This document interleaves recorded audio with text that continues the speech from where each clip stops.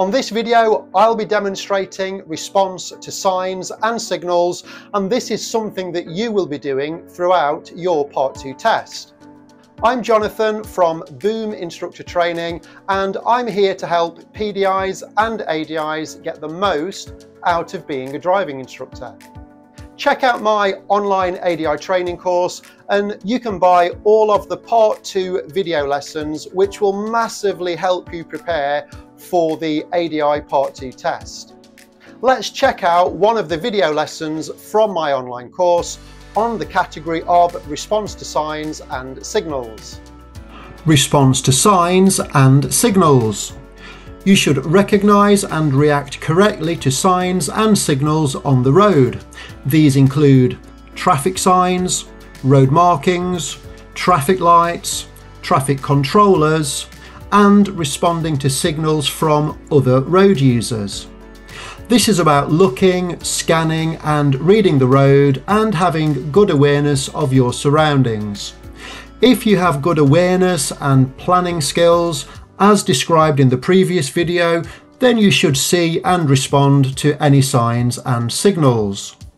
Some obvious mistakes to avoid are not anticipating traffic lights changing and therefore braking late, taking up space meant for cyclists when stopping at a red traffic light, not spotting the speed limit signs, not stopping at a compulsory stop sign, driving in a bus lane when signs say you shouldn't, and pulling up when signs are telling you that there's parking restrictions.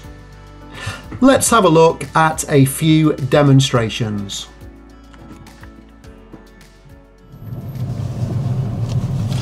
Response to signs and signals. So this is all about reading the road, actively looking for the traffic signs, road markings, traffic lights, signals by other road users. So as I'm emerging from the junction at this roundabout, I'm looking to see what traffic to the right's doing. Do they have any signals on?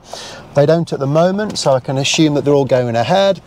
The vehicle to the left has got a signal on that will block the vehicle to the right. So effectively I was responding to their signal. That was helping me anticipate that it would be safe for me to emerge from the roundabout. Actively looking for the signs, 40 mph speed limit sign, increase in the speed. So this is what this means. It's just reading the road, being fully aware of the information that you're being presented with. So here I can see a warning sign for a side road on the right. So that's useful information, because as I go up this hill, I'm just going to have a little check to the rear and then a little glance into that side road. It's perfectly clear. That's great. Looking well ahead, well, I can see in the far distance that there is a warning sign for traffic light, so I can respond to that early now. I'm just going to start to check to the rear and I can see a change of speed limit, and because I was looking and reading the road well ahead, I responded to that. I've got the speed down, I've got time to scan the crossing. I want to go ahead at the roundabout. Now I can't see any road markings, so I'm just going to take my time. Let me read the road. What are the road markings telling me? Right hand lane to go ahead. Now I'm going to be responding to other drivers' signals if I can see any. Okay, yeah, he signalled to exit the roundabout, so I know it's clear to go. So responding to the lights here. Okay, well they won't change. Now I have the cyclist. So check into the rear, position, ready to overtake the cyclist, mirrors again, signal on, and then I've decided not to go. I'm going to play it safe. Mirrors, signal on now, accelerate hard. Sometimes you just have to get your toe down and build the speed up quickly. Side road on the right, warning sign, and I'm aware of that. I'm just going to have a little glance to the right. Okay, yeah, all clear. And then looking well ahead, I'm just responding to the traffic lights ahead. So I've looked into the far distance, I can see the traffic lights are on red, and I'm just responding to that really early. I'm off the gas early, I haven't even started to brake yet. I can see there's 2 lanes to go ahead. I'm happy just to keep left on this occasion. And then I'm bringing the car to a nice gradual stop behind this car, maintaining a nice separation distance, tyres and tarmac, as I stop here. And then I want to be anticipating when I think the lights are likely to change, so I'm ready to go. But I'm also using this time to look well ahead. I can see in the distance the road ahead has got a 40 mile/h speed limit sign, so I'm actively looking for the signs as I'm waiting here, looking around to see if there's any activity, for example pedestrians. I can see some pedestrians right over there, but there's none immediately in front of me. Glance to the right, glance to the left. Even though the lights are on green, I still want to check it's safe. I'm aware that this road is a 40 mile/h speed limit. Now in the far distance I can see traffic lights. I'm looking so far ahead, they're on red. Now they've changed to green. That's great, so I'm fully aware of what's happening. Could they change back to red? Possibly. Unlikely, because they've only recently changed, but I've just got my right foot over the brake. Pedestrians at the pedestrian refuge. I'm just losing a little speed here, and then I'm following the road ahead. I'm looking ahead. I can see black and white chevrons where the roundabout is. I'm looking at the road markings, looking at my lane options. I'll just keep left. Good observation. I'm looking beyond the roundabout and I can see a speed limit change of 30 mph. So because I'm looking and planning well ahead, I was aware of this speed limit change even before I dealt with the roundabout. I can see there's deflection arrows on the road. The 2 lanes are merging, so I'll check to the rear. And then looking well ahead, I can see in the distance there is a warning sign for something. I'm not sure what it is just yet, but I'm aware of a warning sign. Oh, a staggered junction. Okay, so I've got a side road on the right followed by a side road on the left. That's what that junction was indicating. Here it is, look. So little quick glance right and left. I have the priority anyway, and now I can see a 40 mph speed limit sign. So I'm actively looking, I'm actively reading the road, aware of all the different signs. Another warning sign on the left here that I can see. It's a bit dirty. What does that say? Another staggered junction coming up, staggered to the road on the left first. Little glance into that road, little glance into the road on the right. So I'm just fully aware, and I'm looking so far ahead. I can see the traffic lights on green at the moment, so it's very possible that as I approach those lights they could change to red. So I'm being prepared for that. Are there any pedestrians at the crossing? I'm having a look around. There is actually, to the right. So I'm not increasing the speed. I'm being prepared to stop if the lights change. And now I can see a warning sign for a roundabout. So checking to the rear. I'm checking out the road markings. And let's see, I think I can go ahead in this lane. And now I'm responding to the signals of the cars. What information are the signals giving me? Well, I can see it's clear. Looking well ahead, responding to the pedestrian crossing, lights on green, deflection arrows on the road, 2 lanes merging, so I'll respond to that by checking to the rear.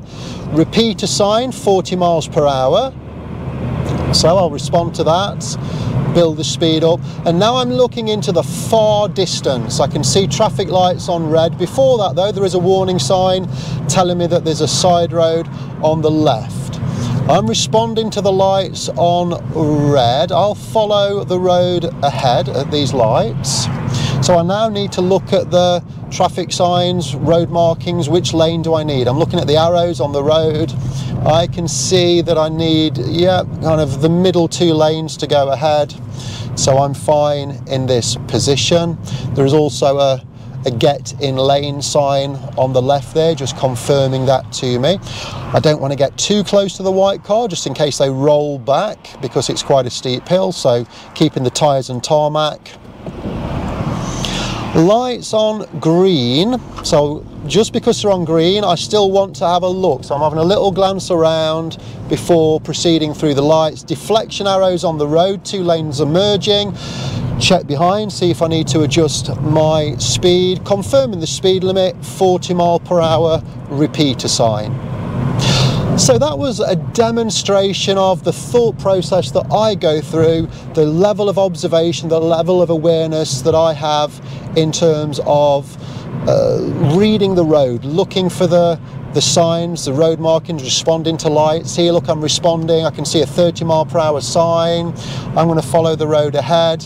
I'm looking at the road markings. I can see I need the right-hand lane here. So it just never stops. You're continually reading the road, and providing you're actively looking for the signs, the road markings, anticipating traffic lights, responding to other drivers' signals, looking and planning well ahead, then you should be absolutely fine. Here, is it safe to keep left? Yeah, there's 2 lanes. It's safe to keep left. I'll keep left. The 2 lanes are merging, a deflection arrow on the road, checking behind, looking ahead, 40-mile-per-hour speed limit signs. It's safe to build the speed up to 40, so responding to that sign. So this is the level of awareness that you need. Now, I'm verbalizing this, but you'd be going through this thought process, reading the road in your mind, but this is how your mind should be working. I'm responding here, look, a warning sign for lights, potential horses crossing, so I've got an equestrian crossing here. And then responding to the roundabout, I want to go ahead. I can see the lane markings, choice of 2 lanes, sensible speed, looking on approach, round we go, good lane discipline, keeping in the left-hand lane, exiting, what's happening with the lanes, looks like we've got 2 lanes. So I'll turn left at the roundabout. So I think you've got the picture. That's how my thought process works when it comes to responding to signs and signals. I hope that's been helpful. Providing on your Part 2 test, I'm responding to that driver's signal. I can see they're turning left, so I could go see the national speed limit signs, deflection arrows on the road, 2 lanes are merging. There we go. So yeah, on your Part 2 test, providing you have that same level of awareness in terms of responding to signs and signals, then you shouldn't have a problem, because you are fully informed 100% of the time as to what is happening on the road that you're driving on. Give this video a like if you've enjoyed it and found it helpful, and do subscribe if you'd like to see more videos. Liking and subscribing will encourage me to make more videos for you, and it will also help other people find the channel.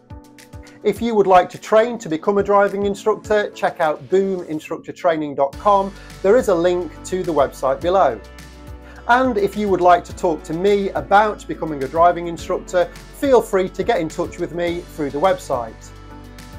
Thanks for watching this video, and do remember, in the future, when you're a driving instructor and you're teaching pupils, just keep it simple and enjoy it.